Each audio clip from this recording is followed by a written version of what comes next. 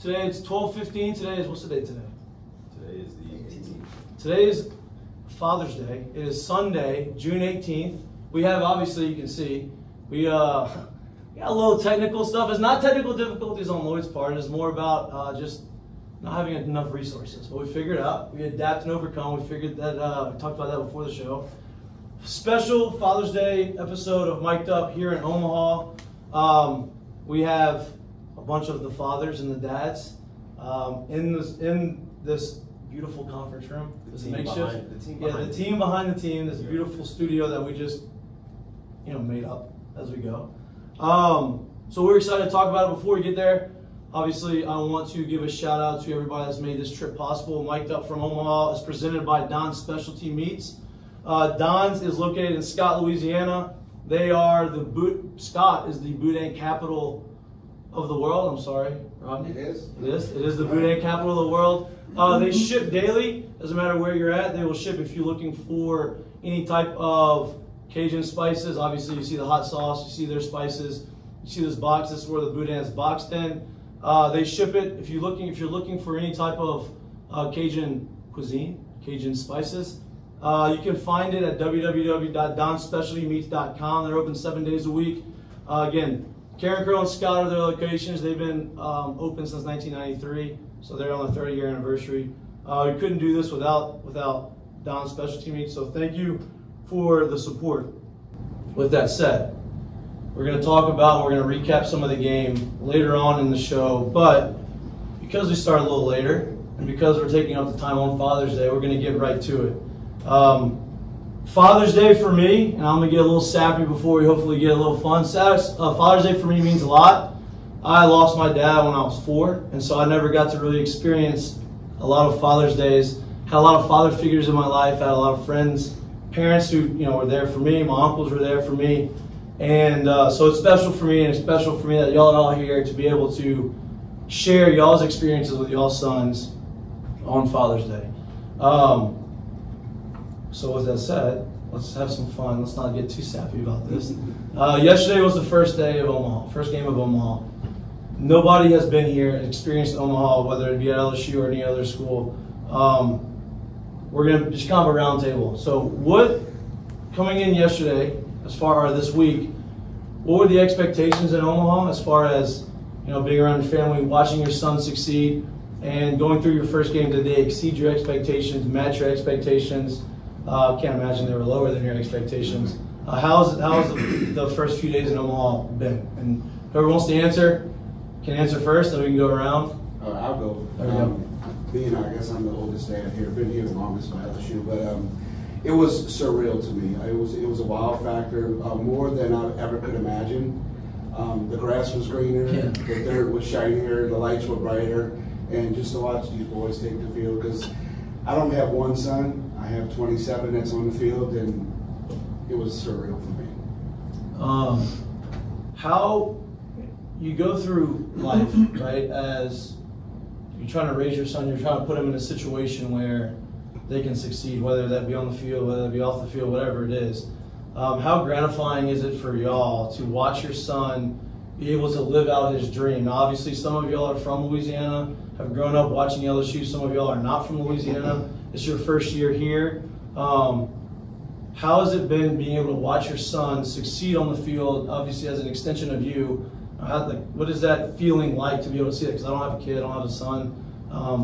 Can y'all speak about that a little bit? Well, I can tell you, growing up with Hayden, and some kids are different. I got 5 kids, so every kid is different. Some kids have a driven motive. Some kids could care less, and Hayden is one kid who's from day one wanted to be outside throwing a ball, doing something. I can't tell you, man. There's times you come home hot, tired, and there's a ball tapping me in the face. Let's go throw. I'm like, God dang, man. So, but then coming up, you're like, you wind up coaching your kid, right? Because that's just the way it is, and then, parents are like, oh, this guy's freaking crazy, man. He's too hard on his kid. This is crazy. He's too hard. I'm like, what are you talking about? This is the kid pushing me to do all this. You know what I mean? Right. Like, he wants this more than I do, but I'm here to kind of help steer this along. And you learn a lot. You know, you learn a lot with them, and you learn a lot with people you get them around, because that's really what it's about. Right. It's putting them with the people that can help them get better. Not just one person. It takes a lot of people. So, and then, you know, you wind up coming to a place like LSU, and you see all these guys, and you're like, God damn, I wasn't crazy. They're all just like me, you know? They're all maniacs. They're all type A guys, you know? It's like, God, I knew I wasn't crazy. Cool. You know? So Hayden, we got to spend some time with Hayden, and what I've noticed from him is he's extremely funny, right? He's like pretty charismatic. He just kind of does his own deal. Yep. But he doesn't try too hard to do it. Mm-hmm. Is that something that he gets from you, or is that something that he just kind of developed on his own? Probably so. I mean, he's growing up around me, probably because I just will say whatever, whenever. Right. And I just, you know, we'll have fun with it, you know. I don't know how many times I've been told I'm inappropriate, so maybe it's a little bit of that. I don't know. But, you know. I would have never thought that. No, I'm telling you. Gunslinger takes every one. I don't think anybody's gonna say anything to you. That's the thing. Yeah. No, he's a good kid. He's a way better version of me. You know what I mean? So I'm so aggressive and so competitive that, you know, I'm just at your throat. When I played sports, I can tell you I just wasn't that good of a teammate. I was too competitive. I was like, nah. If I wasn't playing, I was like, oh, bullshit, this guy. Right. But he is a kid a lot like all these other kids, which I think makes this rare. Whenever anybody else does something great, he enjoys that more than when he does something great. You know what I mean? He really just loves that. So I like seeing that in my kid more than any baseball stuff. You know, the ability. So the ability to have you guys all here in one room, to me, speaks to not only what you guys have built as a bond of parents, but also what's going on with this team. We spoke a lot last week. We talked about Tommy. We had Tommy on earlier, and we joked a couple times since, which we haven't really been able to joke with him about it since, but we've been like, man, I know he's got a personality in that. How are we going to be able to pull it out of him? So we met you, we were able to talk to you for a while last week, and you spoke about the enjoyment, how great of a time he's having here, and how he feels about this place. Can you speak on what LSU, the state of Louisiana, has meant to you guys in making the move here? Because I can tell you right now, when his name hit the portal last year, you guys being from Tampa, being from Florida, we thought, no shot in hell he's coming here. So it was a huge surprise when he landed here, and now you guys are here. Can you speak about what it has meant to your family and how all that has kind of played out? Yeah, he had his heart set on Florida State. Sully was calling also 3-4 times a day. I didn't want him to stay in Florida because of the contacts he had from the local high schools and friends. I thought he'd be distracted too easily, being around people that he grew up with, and I knew what his focus was, what his goal was. So I was hoping we had no idea about LSU. I had no idea. I know Skip Burton was from Miami. That's what I knew about LSU baseball. Right. I knew you because you were a Ray, and we're season ticket holders. So that's my knowledge of LSU baseball. Was Skip Burton was the Bear Bryant of baseball, and Mikey Mahtook played for our team. So that's all we knew. So I'll be honest with you, we didn't think he was coming here at all. Yeah. His advisor said pick 10 schools that he wanted to play for. We talked to those 10 coaches on the phone. They're down to 3, and it was Florida State, Tennessee, and LSU.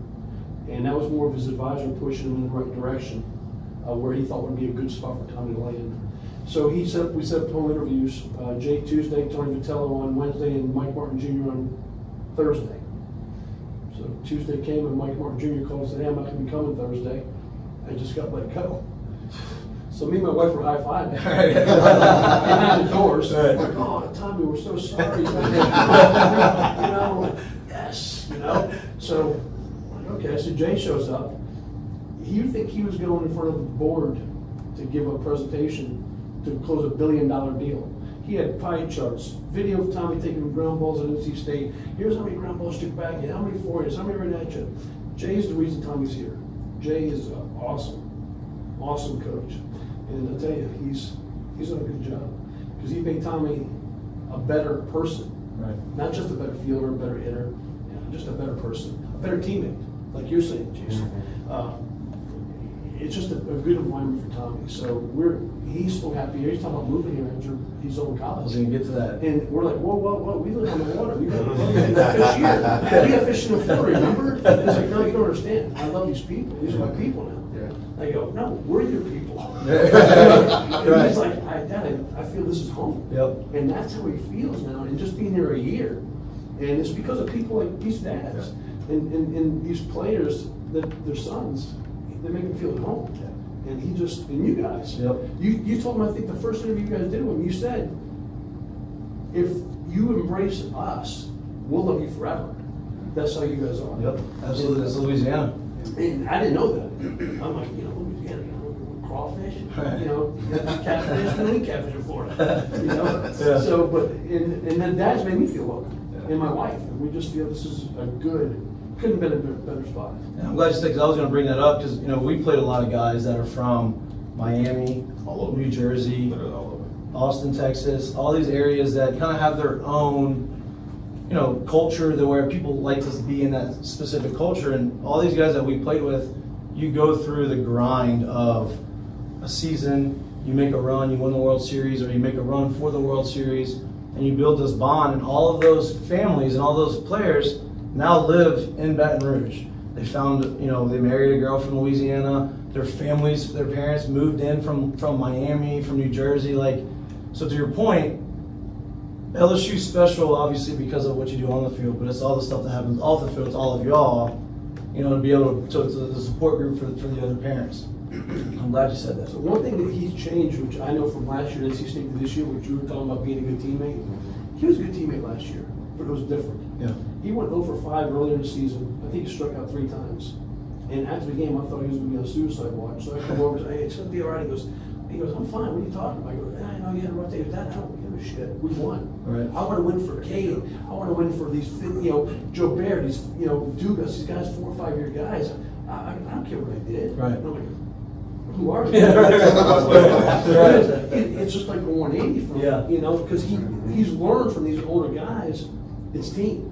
And all these guys are great players. They're all ego guys. They all have good egos. They all have great stats. But they all check at the door and they come for the same reason. Right. They want to be here. Right. And I'm so glad he's around these guys, because next year he'll be one of the older guys, pass the torch, and he knows how it's done now because Dylan, Cade, Braden, all these guys, Dugas, they all, hey, here's how we do it. Right.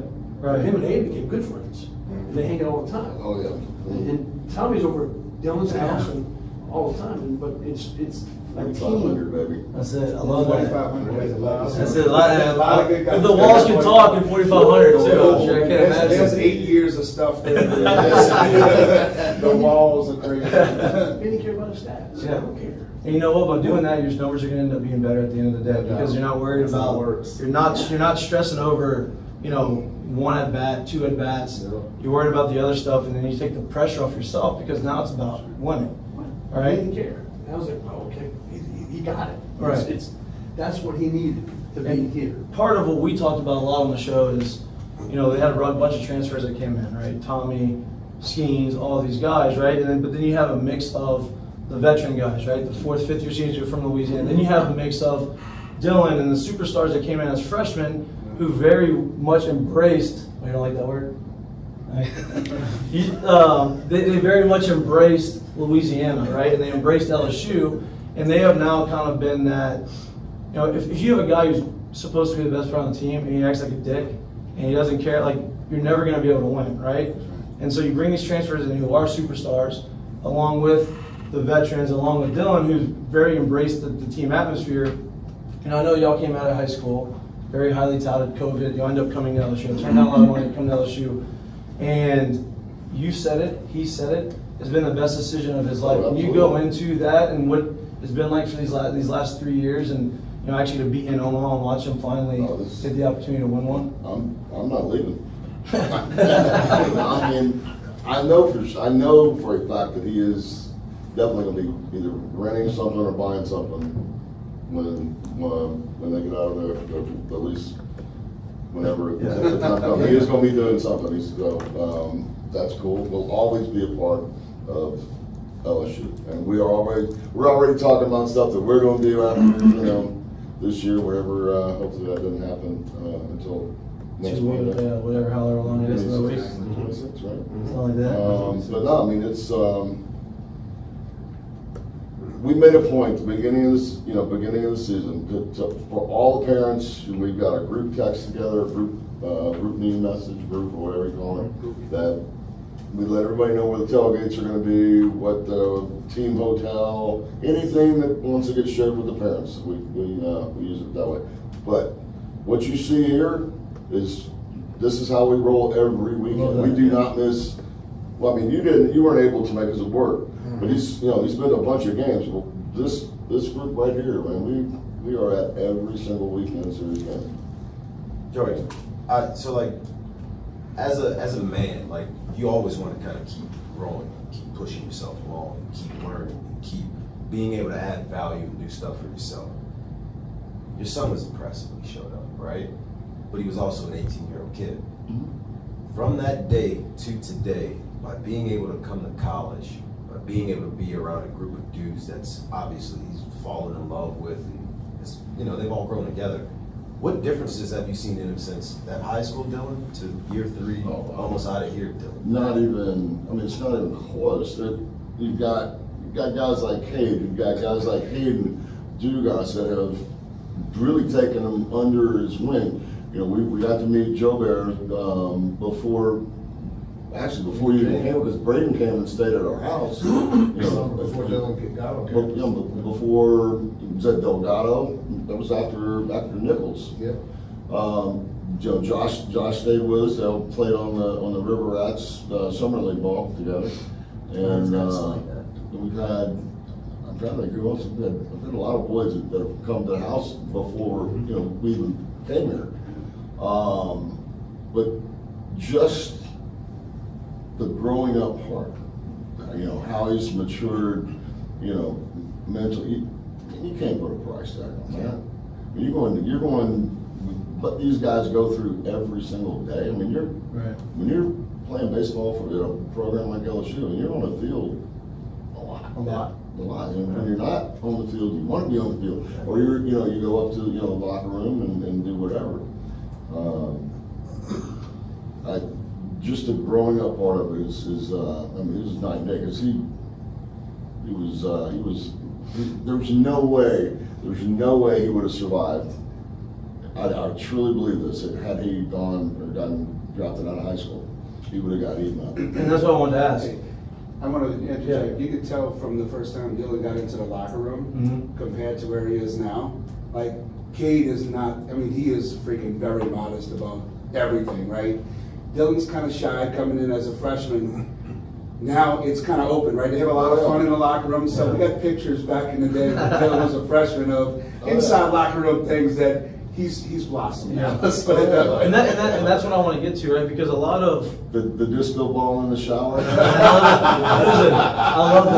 love that. You gotta have fun. So they have a disco ball. We used to have a sign. We're really gonna see what the sign said, but stuff like that matters, man. As funny as it is. The dancing in the locker room, no doubt. cutting up, because that's where the team camaraderie starts. Yes. It has to be in that locker room, and everyone has to buy in. If you have that one or two guys that's not buying in, it just don't work. Yep.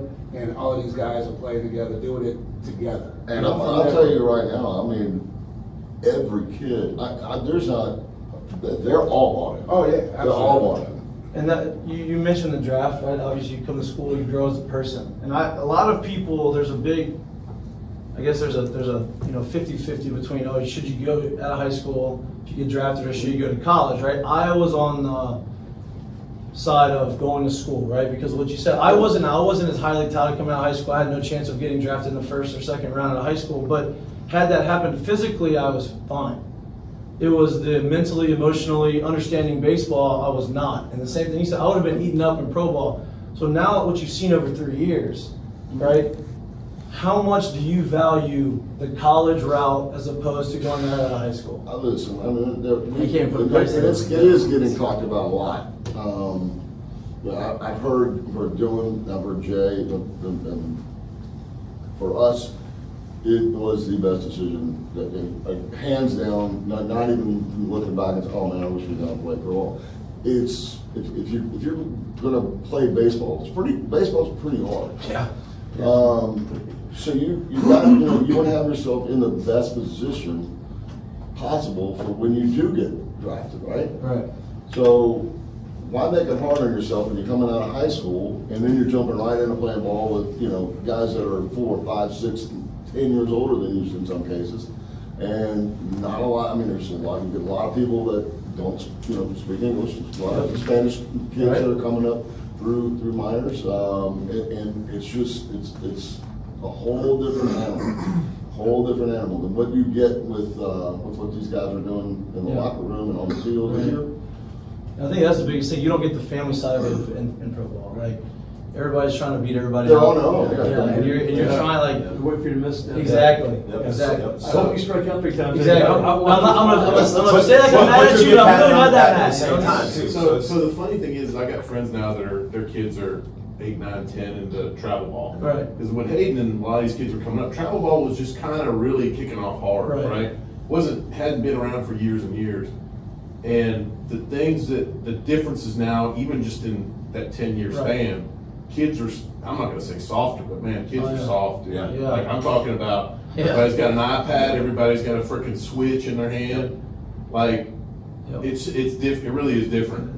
I'm telling you, these kids, I watch them in travel ball, and I'm like, okay, man. The level of grit, the level of toughness.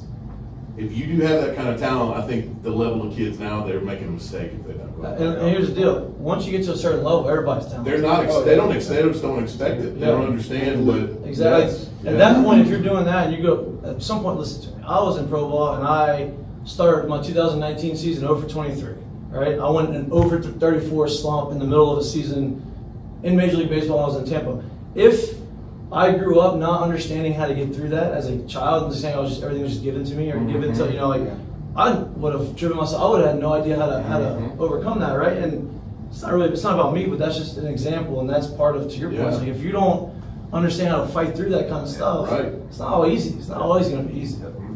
So I'm gonna switch the gears a little bit. I'm gonna touch on something a little different because I heard a story last night that gave me chills last night, and it's low-key kind of giving me chills again.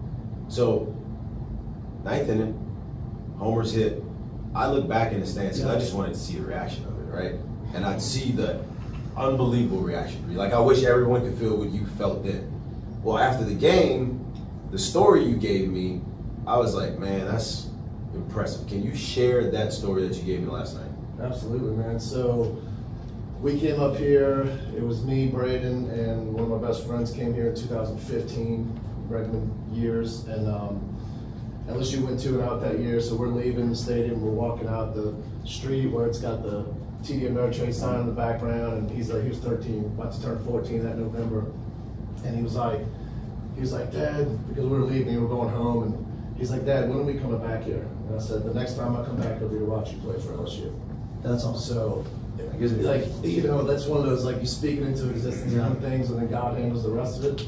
But just unbelievable. And for it to be the road, like, less travel, like, it wasn't a straight line here, and it didn't just happen like that. Speak about the meaning of that, too. His journey has been one like no other, man. He committed to Alabama as a sophomore. The coach gets fired a year later. Why don't you get mad at him, Lloyd? He committed to Alabama. You get mad at me when I almost did it. You should understand.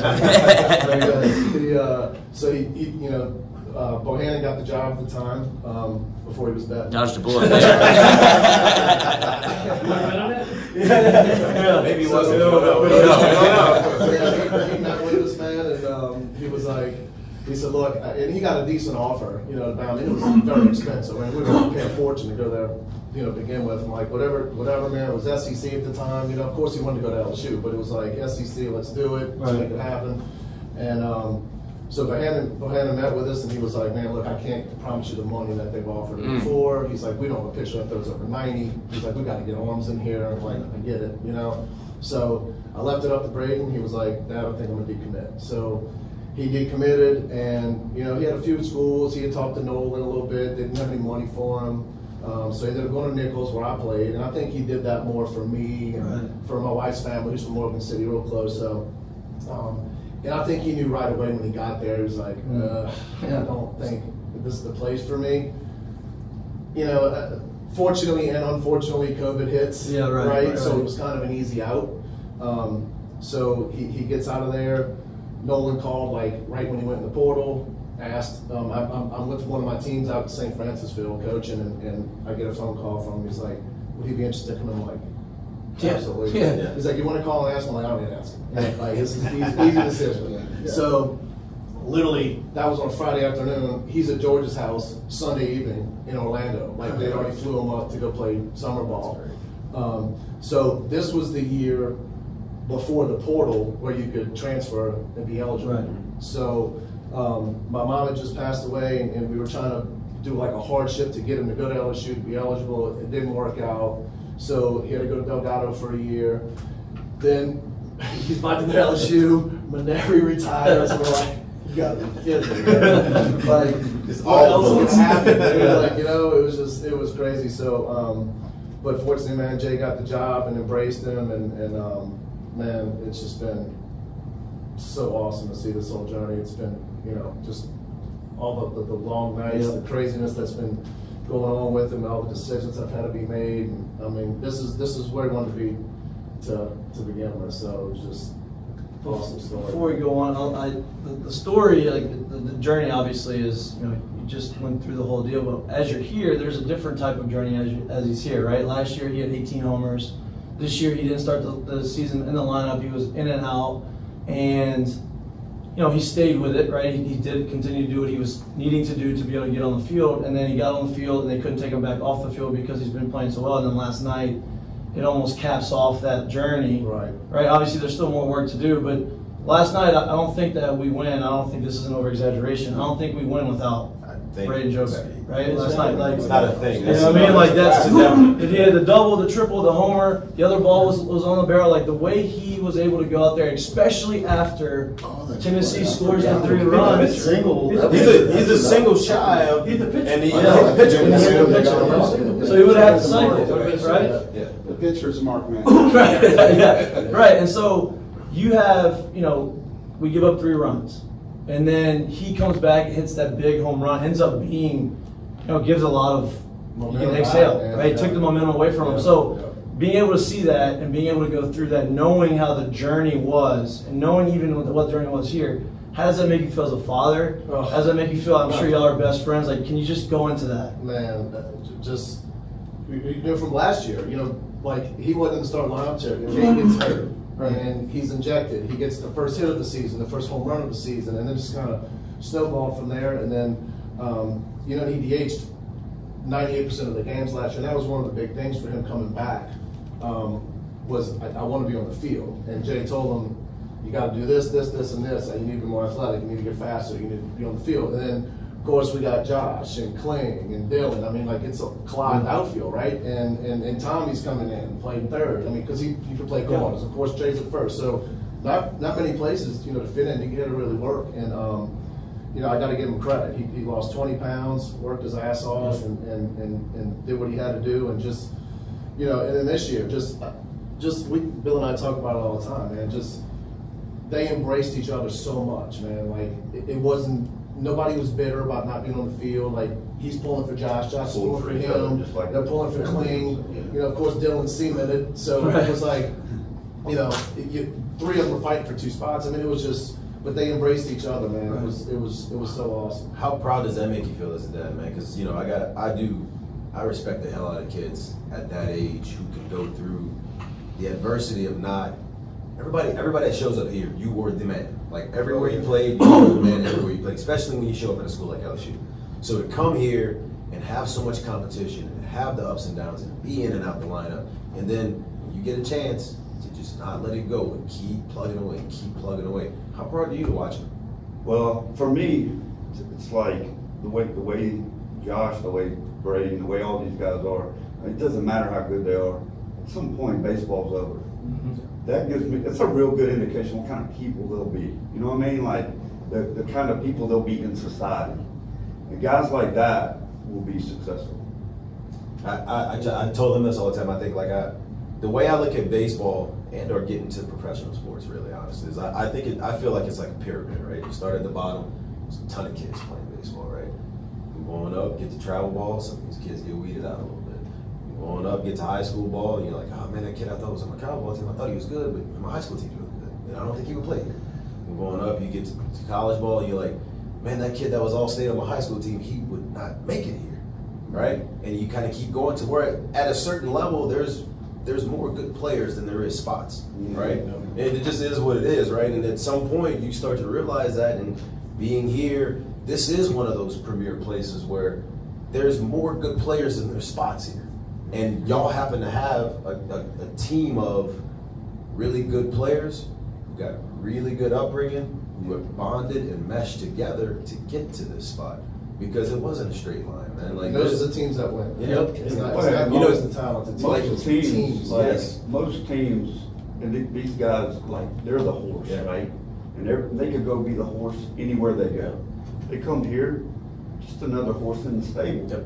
It's a It's ton of different. horses here. Hey, Jay told us one time, he said, man, he said it gives him like real confidence to be able to write a starting lineup, put those guys out there, and to be able to be in the mid game and kind of coaching this game and making the moves in the chess match and everything, and look down on the bench and be like, man, I'm okay with like 5 more of these dudes getting this game today. If not more. Like, I'm very okay. Sitting on the bench right now. Exactly. That are not playing that. I mean, it's crazy. Mm-hmm. Nobody in here wants that job Yeah. to make that money. Yep.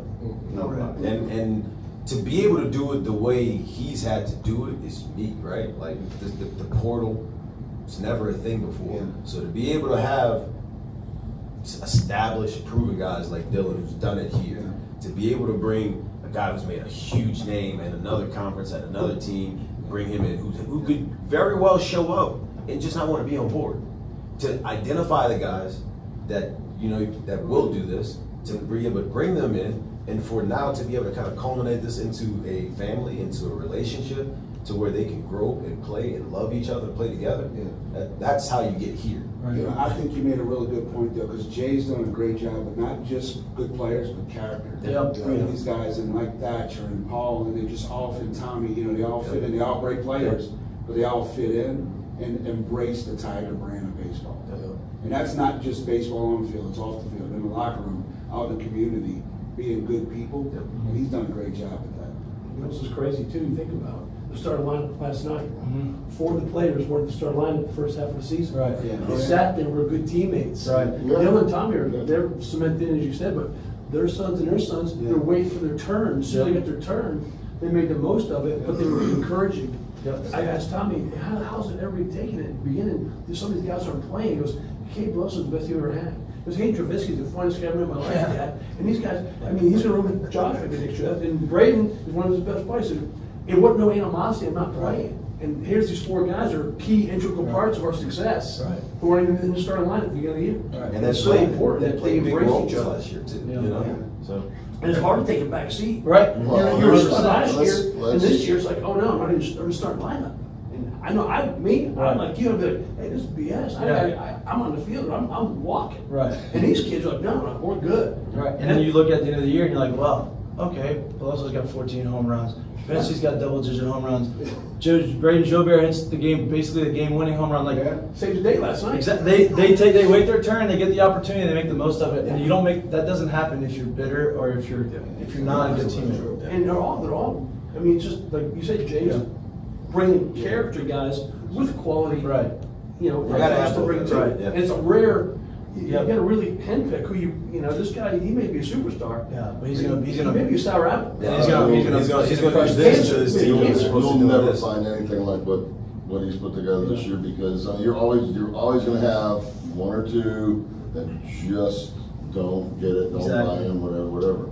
I mean, let's talk about the glue in our That's what I was getting That's at. not a prime example. That's what I was getting at. What we embrace. Everybody's got their own journey. This dude has been to every game. I mean, I don't know if I could do what he's done. No, I don't think in every game. You drive 3.5, 4 No, hours it's every not gonna game. play, like it's And freaking awesome. That's what I was waiting. I wanted to give because I've heard, I have stories, we've had conversations, and I know kind of You're what's my on boy, Instagram. Blue. Can you talk about y'all's journey? Talk about what it's meant for you and how you've been able to navigate through this season, being able to make sure that you're here supporting and being the glue for everyone. So unfortunately, I have a whole different level of stress than these guys. Right. Yeah. So I'm the only picture dad in here. Yep. And so, just when Garrett went down, it was a big blow to me and my wife, even my daughter. But he's handled it well, and we told ourselves, we're not missing out on this. Right. We became a family, and wouldn't know what to do with ourselves on the weekend if we wouldn't in Baton Rouge. Right. Okay. So we just said, hey, we're not going to miss. We're still going. Garrett's still there. He's still traveling, working with the team. So How's he feeling? Feels fine. Feels fine. Actually, his arm, they took the tendon out of his knee, which gave him more trouble than his elbow. Oh, really? Yeah. I haven't heard of that before. Yeah. So, but now physically he's fine. Actually, he's working out downstairs right now. So, but mentally, he handled it very well, much better than me and my wife did. Yeah, right. Yeah. So he's handled everything well. Before he went down, right? So we've talked about this a lot throughout, like leading up into the season, really. And so he came in, he was going to be a bullpen arm, he was going to be a guy that can throw multiple innings, and then he started to emerge as the guy, right? The closer to come in. Hey, he's going to be he's going to end the game. There's going to be no question about it. And he came out and he did that exceptionally well, and he was dominating. I felt like he was pitching the best he's ever thrown. Correct. While he was here. How did that, talk about his progression to that? What changed? Did something click? Did he do something kind of in the offseason leading up to that? And obviously the injuries suck, but being able to get to that point, he understands how to get there now, right? And I think the adversity is going to help him even be a better pitcher when he comes back. So can you talk to me about how, what went into that, the progression, the work that he's put in to get to the point that he was at? Yes, of course. So he had the knee injury last year, which shut him down for a lot of last year as well. And he knew he had to work his way back. Right. So when he had his exit meeting at the end of last year, Jake just flat out told him, and Garrett has said this, that he was honest with me. He's like, look, I don't know if I have a spot for you. You need to work and come back and show me what you can do. So through Christmas break, all we did was work. Just he'd come home, he stayed for like 4 days at Christmas. Then he went straight back to Baton Rouge and hit the weights, hit the field. Him and Schemes, Marceau even came in out there and threw a lot with him. Yeah. So he just knew that he had to do the work to be able to get on the field, and he put in the time. Yeah. So you say that, right? And I try. Comparisons are hard, and trying to relate to other situations. Every situation is different, so it's hard to relate it. But for me, I like to try to figure out how to put myself in those shoes, or a friend of mine had in those shoes. And you tell that story about the exit meeting. We played with a guy, played 7 years in the big leagues. He was a SEC Pitcher of the Year his senior year at LSU. He came to LSU, and he was a freshman starter. All of a sudden started getting shelled. Couldn't figure it out, wasn't going to class, wasn't passing his classes. And they ended up moving him from throwing over the top to submarine, and he was not good. And that guy's Lewis Coleman, right? And so Lewis Coleman walked into Coach Maneri's office before his junior year at LSU and basically had the exit meeting at the end of the year, and Maneri told him, hey, I think you should go and find somewhere else to play because you haven't done the things that it takes to win here and things that I believe in. You haven't been in class, you haven't been a great teammate, you haven't been the person that we thought you were going to be when we recruited you. And Lewis broke down and he said, he begged for a spot. He goes, let me work my ass off. Let me show you that I'm a changed pitcher. I understand this is where I want to be. And he comes in the next year, ends up going 9-0 out the bullpen with a 1.8 ERA. Ends up, being the best reliever. And then the next year goes 14-2 with a 2.8 ERA, SEC Pitcher of the Year. But I've also had teammates that have had those exit meetings, and Maneri tells them that, and they transfer and they leave because they're not willing to do that. So the fact that he's able to do that and come back, and that's my only example of it, the positive side of it. I just try to relate that way. And so, more power to him, more power to you, because you can't do that without your guidance and the guidance of the support team behind him. And so how good does that feel for you to know that, hey, you know what, he did get hurt, but I know that he's equipped to go to come back again? Absolutely. So this is our third pitching coach in 3 years. Yeah, all right. So McGarrett came in straight over the top. AD loved it. Jason Kelly came in. Now let's move you down over here. So he had to go through that. And then Wes comes in. Hey man, I watched videos of your freshman year. Why did you change? Well, I just did what Coach told me to do. You know, well, I want you back up top. So 3 different theories of pitching right there from 3 different coaches. So, I mean, he just basically worked hard and, you know, did everything he could do to stay on this team. He never, after that exit meeting, the words transfer never come out. I love that. I love that. And he knew he could. Me and my wife even talked about it. Hey, what do you think we should do? But he never thought about that. Yeah. So we're in Omaha. It used to be a lot longer of a time. It used to be a full 2 weeks. It's not as long, but I'm sure by Thursday of next week, it's probably going to feel really long because y'all been here. It's been probably a lot of Jello shots, a lot of alcohol, a lot of food. Talk about just a little bit. Let's talk about Omaha. Let's have some fun about Omaha. What has been the most fun that y'all seen, or the best experience you've had so far that you really weren't expecting when you're coming? Obviously, the baseball side is one thing. Being around your sons and being around the team in the hotel, that's another thing. But what about Omaha has been something that you weren't really expecting and it's kind of exceeded some expectations, if any? Anything? It's like Bourbon Street. I mean, it's packed. Yeah. Obviously, they don't have fire marshals around here because you can't even walk in these places. Right. So many people. That's the part that I caught me off guard a little bit. I mean, I knew there would be a lot of people here going to the games. Right. Like, I didn't realize it was going to be party central for a 4-block radius. You know, pretty cool. Just seeing how much LSU is really respected and loved by wherever we go. That's pretty cool too. It's the Baton Rouge people, though, man. That's just the way it's Louisiana people. Yeah. What I'm impressed about too is not just the way they're respected and valued, but it's the way they travel. I know we have a lot of fans here, but last night it was like, my God, we're 80% of the stadium. Right. On a $25,000 $25,000 people attendance, we were 80% of the attendance. It's like, holy cow, man! Wait till y'all win it. Wait till what this hotel looks like after y'all won the whole thing. Every single one of the games that LSU, every single one of the games that LSU plays is going to be like that. And I think it's pretty funny. And I would imagine y'all would probably agree with this, but there's a lot of playing at LSU, especially in the winning season when guys are playing well. Like there's people there all the time. You show up on a Tuesday in April and it's a 6 o'clock game against Southern and there's 8,000 people there, right? Like that's not happening anywhere else. That doesn't, like, it really doesn't. Like it's just that simple, right? So you obviously get through the postseason of it and there's a lot of people. Like there's standing room only, the stadium's packed. But coming here and, like you said, seeing 25,000 people, stadiums filled, and you look around and you really do feel like, man, this is 80% LSU fans. That's a completely different feel, and it's something it's hard to touch, right? You know what's funny is I had a conversation with Dylan right before we walked up here, and I'm like, how was your experience last night? First World Series game. And he goes, you know what? It wasn't as bad as I thought it would be because of all the people we play in front of every day.